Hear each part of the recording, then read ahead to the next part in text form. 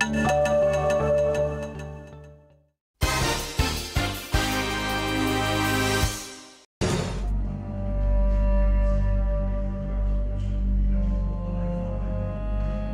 Coptic Church near the 9th station on the Via Dolorosa in the Old City was very calm, and among the gathered faithful were the apostolic nuncio, Archbishop Antonio Franco, and the Latin Patriarch Emeritus, Michel Sabbah.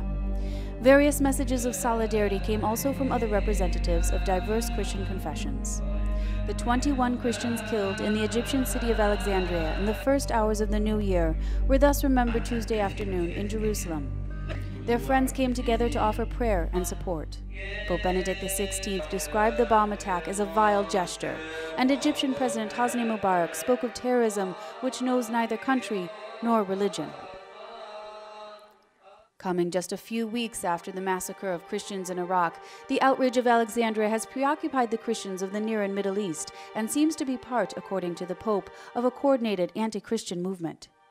Do these events weaken or reinforce the faith of Christians in the Near and Middle East?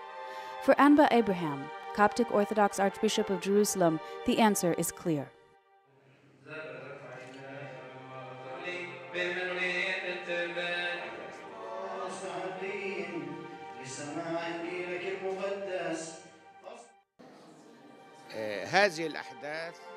These events strengthen the faith of Christians more than they weaken it.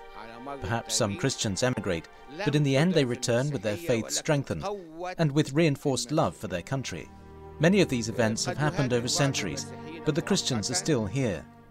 They will happen again and again, but we will remain because we have a promise from Christ. Even though Jesus said that we have to suffer, he also said that he would conquer the world and promised that he would always be with us. He will never leave us. We are his little flock. How could he leave us? Our blood shows that we love Christ, the Archbishop said, just as his blood showed that he loved us.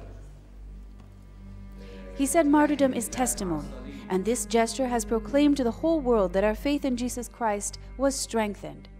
And to the question whether the attacks have brought Christians of the Near and Middle East closer, Father Antonius El-Ourshalimi, Secretary General of the Coptic Patriarchate, had this to say.